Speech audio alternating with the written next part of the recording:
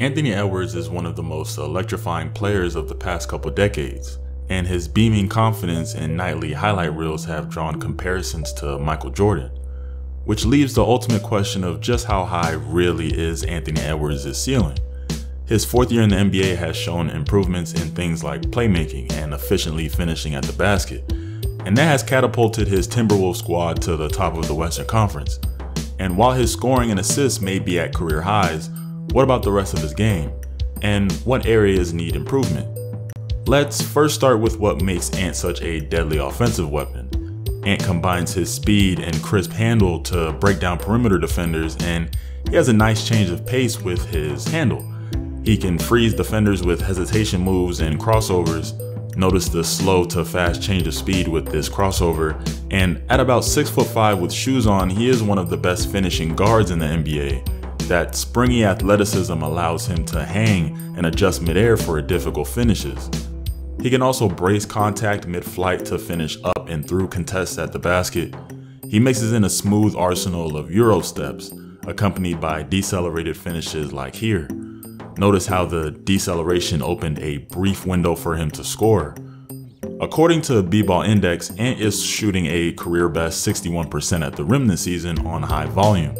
This is a 4% improvement from last season, and he has improved in this area every year since he's entered the league.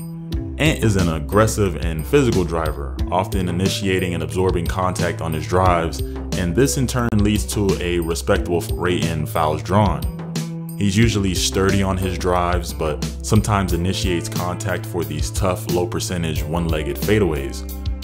Ant is crafty in the pick and roll when exploring for options to score near the rim. Look how he seals the perimeter defender behind him to get to the middle.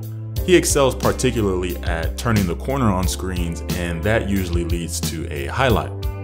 He's a huge threat splitting the pick and roll. He loves to use this between the legs dribble to split and get to his trampoline. He has a solid shooting touch from outside, making a respectable 36% from three, a 1% decrease from last season.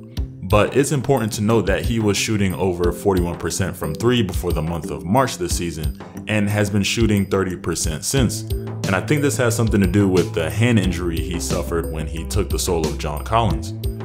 Ant is deadly on catch and shoot threes, shooting a little over 40% on 2 attempts a game. He also has a toolbox containing a variety of step backs. He likes to add up between the legs in his step backs to create space.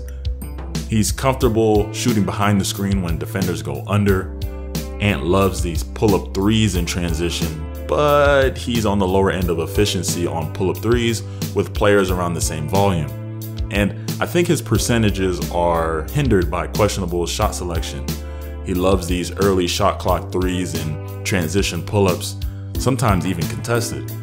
But his percentages don't justify his volume on these shots, as he has hovered in the lower 30s of percentages throughout his 4 years in the league. His mid-range is a similar story. He has a very nice looking mid-range pull-up. He complements that with a variety of moves to create separation.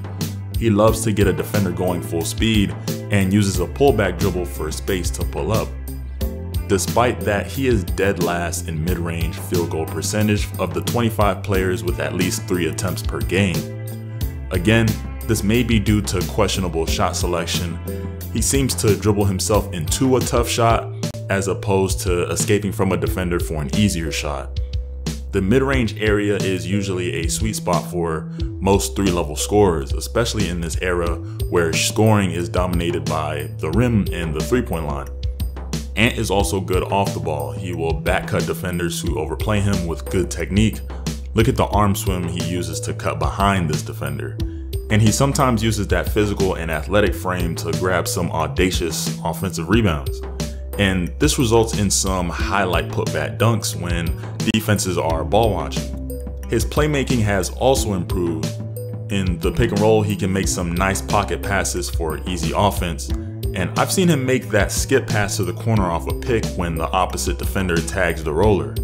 He puts pressure on the rim, so these dump off passes are critical. And look at the placement on this beautiful lob pass, placed where only Rudy Gobert can go get it. His drives set up some really nice kickout passes as well. I like this one because he reads the defender rotating to the corner and has that athleticism to jump above this defender to throw a beautiful dime to Cat for a 3. His playmaking is spotty though, often missing easy entries. Here's a little lob to Gobert that's missed. His accuracy on his passes are sometimes whimsical. He throws this one to his teammate, who is laying 5 feet from the sideline. He sometimes has good ideas, but his physical accuracy sometimes doesn't match that. He's not a natural playmaker, and at times makes lazy passes. I also question his decision making a lot. He has a love for driving right into traffic, and that mostly leads to turnovers. He's what I call a reactionary playmaker, where he looks to pass after his scoring options run out, and that also leads to bad passes and turnovers. This is a huge problem as teams will pack the paint and force him to be a playmaker, as we've seen a few times this year. Forcing him to be a playmaker is essentially what neutralizes Ant. A lot of times he's a tunnel vision scorer. This used to plague Kobe Bryant a lot during his career, but Kobe was famously notorious for making difficult shots. Defensively is where it's interesting for Ant. In my opinion, he has the tools to be an all-NBA defender. His athleticism makes his recovery time insane for a guard. He goes from the block to the corner in a drop step to block this shot in the corner. And he has this knack for breaking up plays at the rim. He gets a hand on this dunk to break it up here. He is eye-opening on the ball when he's motivated. He moves laterally with ease and can stonewall an offensive player when they drive. He has really quick hands on top of that 6'9" wingspan, and he can pickpocket ball handlers on a live dribble. But it's not all sunshine and rainbows defensively. He sometimes gets caught sleeping or even getting lost, especially guarding a non-offensive threat. You can see a fair share of missed rotations. He is late here on this rotation after the pass is caught. A lot of his problems come from a lack of effort and preparation. There's poor effort here to get around this down screen.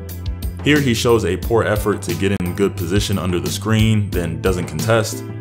On the ball, he oftentimes has trouble navigating screens.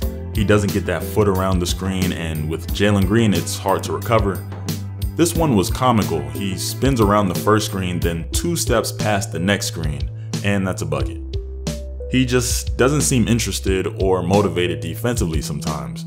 There was no closeout to the corner, leaving Cat guarding 2 players. Then he just gambles 40 feet away from the basket, and that opens the lane up for easy offense. Ironically, Minnesota has the best defensive rating in the NBA, but it's little to do with Anthony Edwards, as he sometimes puts Rudy Gobert in vulnerable positions defensively. There is hope of just sheer will to defend that Ant will eventually be a consistent defender, but that affects his overall value. I personally would like to see Ant become a more determined rebounder as well, as he sometimes gets the scraps of the tipped rebounds that bounce out to him. He has the physical and athletic ability to snatch rebounds that are airborne, and an increase in his defensive rebounding can catapult him into transition where he can generate easier offense. When comparing him to other shooting guards with similar archetypes, the forecast is promising. His improvements have kept him on the trajectory of some elite company. His shooting from 3 and finishing ability makes him a deadly scorer, and I think as he improves his mid-range scoring efficiency and overall decision making, the Jordan and Kobe comparisons will be a reality. As for now, I see him at a early 2000s Vince Carter / Tracy McGrady type player. Overall, his offensive ability to efficiently finish at the rim and consistently create his own shot gives him a really strong scoring foundation. While he has improved his playmaking, I still wouldn't have him at a primary playmaker as of yet due to some questionable decision making, but his experience will improve that weak spot offensively. Defensively, he possesses a lot of promise due to his athletic abilities to be an elite defender, but there is currently questions surrounding his motivation to put forth good defensive effort on a consistent basis. I'd say he is currently a lower level All-NBA player who shows a lot of promise to eventually be a first team All-NBA or MVP level player in at least the next couple years. Let me know your thoughts. If you enjoyed this video, feel free to leave a like and subscribe for more content. And if you have time, check out some more content on the channel. I'll see you in the next one.